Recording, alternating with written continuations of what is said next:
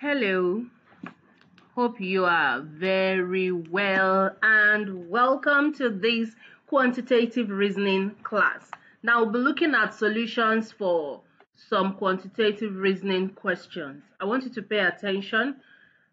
So this is quantitative reasoning for pupils in grade 4 to 6. Now let's look at these samples, all right? So I have these samples here and I want you to observe these samples and study them. Then you should be able to figure out each number in the sample. All right, so now I have something like this. I'll be drawing a diagram like this. All right, and the second one will also look like it. Okay, so below this diagram I have a V shape. Okay, so in the first one I have 6 on the left, 6 at the middle, and 30 on the right. Then the next one I have 7 at the left, 14 at the middle, and 35 on the right. Now let's look at these two samples.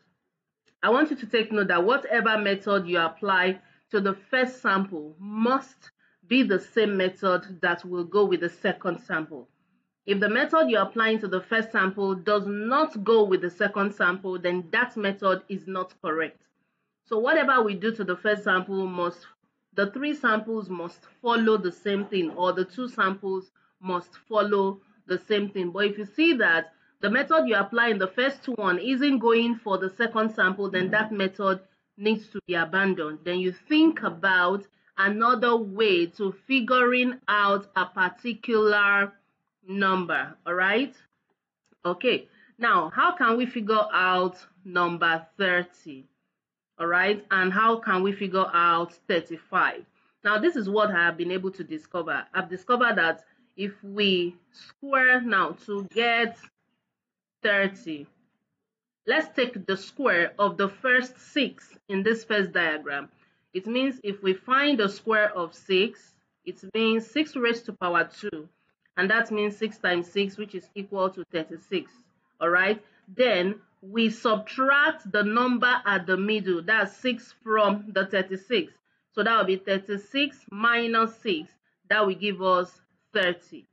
Let's apply the same method to the second one and let's see if we are going to get 35. So to get 35, take the square of 7, that's 7 raised to power 2, means 7 times 7, which is equal to 49. Then we need to subtract 14 in the diagram from 49. So that will be 49 minus 14. That will give us 35. Awesome. Which means the example or the method we apply to the first sample goes with the second sample to be able to figure out the number that is on the right side.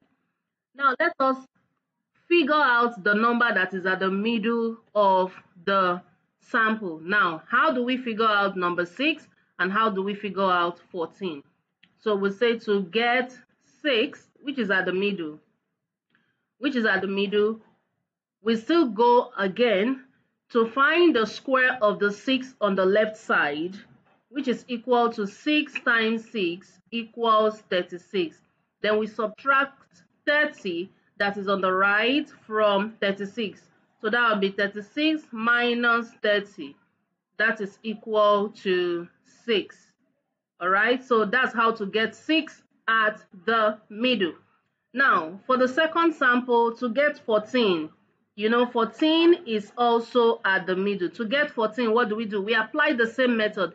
Let's find the square of 7, which is equal to 7 times 7, which is equal to 49. Then we subtract 35 that is on the right side from 49. So that will be 49 minus 35. That's equal to 14. So we have been able to figure out the number at the middle. Now, how do we figure out the number that is on the left side? All right, that is to figure out 6 and to figure out 7. How do we figure it out? Now, to get 6, to get 6, which means we are going to add, all right? We are going to add 30 to the 6 at the middle. 30 plus 6 is equal to 36. Then we find the square root, because initially we were to find the square. The opposite of square is square root. So we're going to take the square root. Then we find the square root of 36.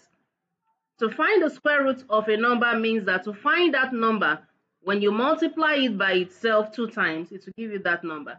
So the number we'll multiply by itself is 6. 6 times 6. So which means the square root of 36 is 6. You just pick only one. All right, 6 times 6 gives us 36. We pick just a single 6. Now let's see, to get 7 on the left. All right, so we are going to add 35 on the right to 14 that is at the middle.